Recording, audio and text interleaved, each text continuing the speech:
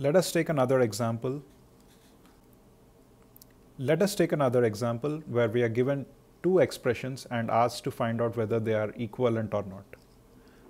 So the left-hand side part is x or y, the whole prime, and on the right-hand side you have x prime and y prime.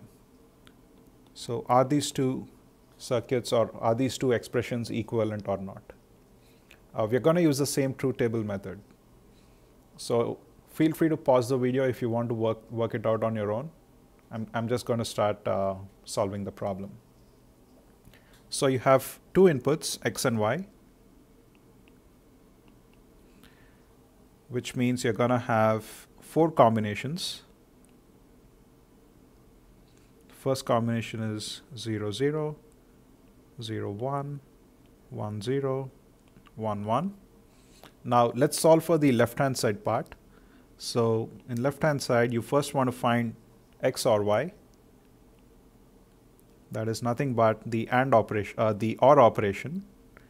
So that's 0, 1, 1, 1.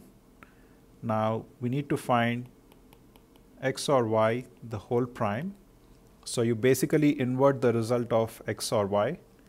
So that will be 1, 0, 0, 0. Now let's go for the right hand side part. So for in the right hand side, you first want to find x prime, which is the inverse of x. That will be 1, 1, 0, 0. Then you want to find y prime, which is the inverse of y. That is basically 1, 0, 1, 0. Now you want to find x prime and y prime. That is the AND operation. So 1 and 1 is a 1, 1 and a 0 is 0, 0 and a 1 is a 0, 0 and 0 is a 0. Now if you compare the truth tables, you can clearly see that x or y whole prime is equivalent to x prime or x prime and y prime.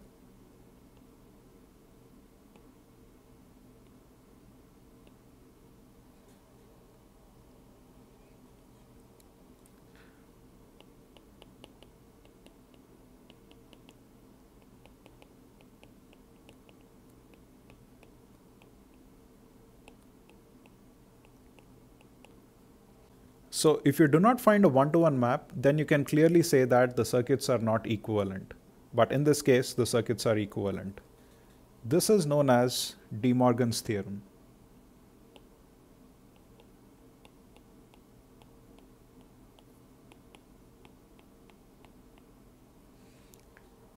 So as per DeMorgans Theorem,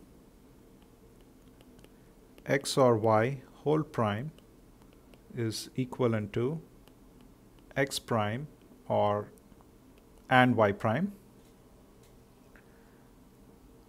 and xy whole prime is equivalent to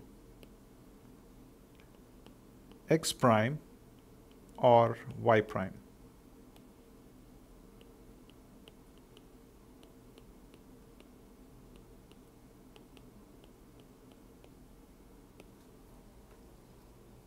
It's a very useful theorem that is used to solve many complicated problems, especially when trying to simplify Boolean expressions. We're going to use this quite a lot.